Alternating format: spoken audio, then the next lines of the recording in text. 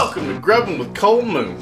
On today's episode, we have some fancy beers. Yeah, look at the bottles for those. They have names that I can't pronounce. And they're styles that I've never heard of. Flemish brown ales. Ooh, it's Flemish. And You got a fruit beer? Liefman's Fruitesse. Because the descriptions on these were, they said that they could be sour.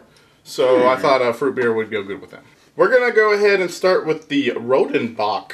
This one comes in at 5.2% ABV, which is kind of low. Let's try this out. It smells intriguing. Ooh, yeah, that smells like a... Wow. That smells like the red Omegon. It smells like I might not like it. It smells like I really won't like it. Ooh. That's fucking phenomenal. That's got a nice sour note to it. Yeah, sour, like a wine that's turned. Oh, you don't like sour beers, do you? Ah, this is fantastic. No way! That's a No super way. light, like, sour beer flavor. Just the hint of it. And it's like a separate flavor from the overall beer.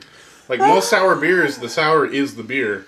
This one, it's just an aspect of the beer. I can't really say that I can taste the fact that it's been Asian oak vats. No. Nothing like That doesn't show up at all. Like, I'm not a big fan of that flavor, but I don't taste it. This is carbonated balsamic vinegar. It is disgusting. I can't take it. I don't even want to drink any more of this. I really don't mind. I would give it a 6. Yeah. Like, it's not my favorite sour beer. I think Tradewinds does better sours. But it's decent. 7. Ooh. I like it. I like that. This is a 1. I like sour beers. This tastes like vinegar. I cannot drink this. It is gross. I will drink almost anything in the place of this. Liefman's Fruitesse. Fruit beer. Or beer fruity. Even lower ABV at 4.2%. Oh. Oh, yeah. That smells awesome. It smells like candy, folks. Mm-hmm. There you Cheers. go. Cheers.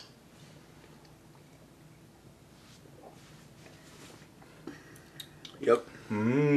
It's nice and dry. It is That's not too good. sweet. Nope. It is amazing. Just a little hint of sour in there.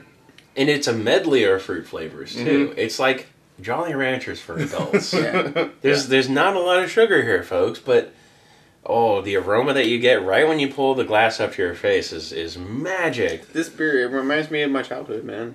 Like, making fucking, Am I gonna cry?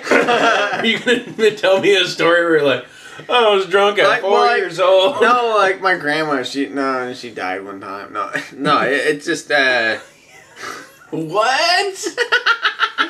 Let's just Okay, this not guy's learn been a this downer thing. tonight, Let's folks. not learn anything here. Let's just... Good. Yes. Amazing. things good. Like, it doesn't quite pack Tasteful. the flavorful punch that a framboise does, but it's a little bit lighter. Pronounced framboise, stupid. But it's still really good. I'm fair. giving it an 8. Yeah. I'm giving it an 8 as well. I gotta That was agree. so good. Yeah, it might be deserving of a higher rating, but I didn't rinse this glass out, so I don't know. No, it I think 8's solid. it beat the not solid rinsing the 8. glass out, man. Yeah. Solid 8 with a seal of approval. Our main event, Duchesse De Bourgogne. Bourgogne. Bourgogne. Version. This beer comes in at 6% ABV. Authentic Belgian ale. Product of Belgian. Let's try it out. Oh my god, really? Oh. Holy balls.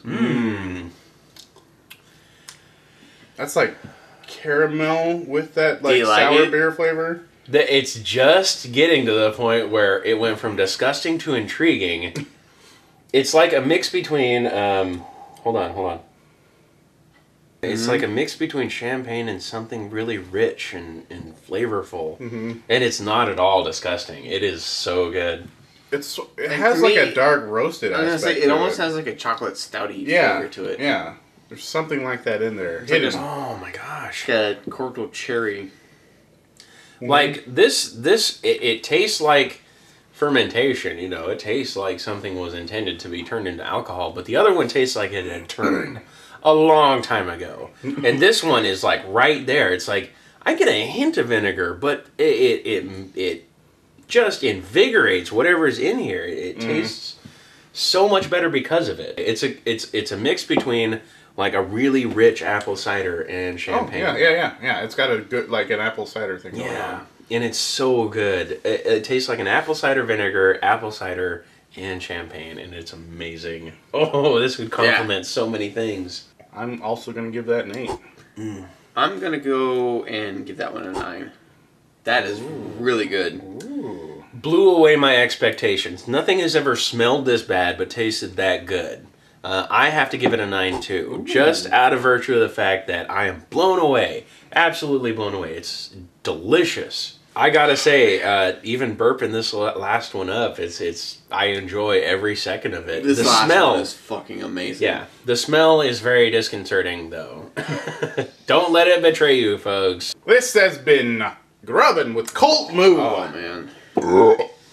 That means thank you for watching. Oh. Oh.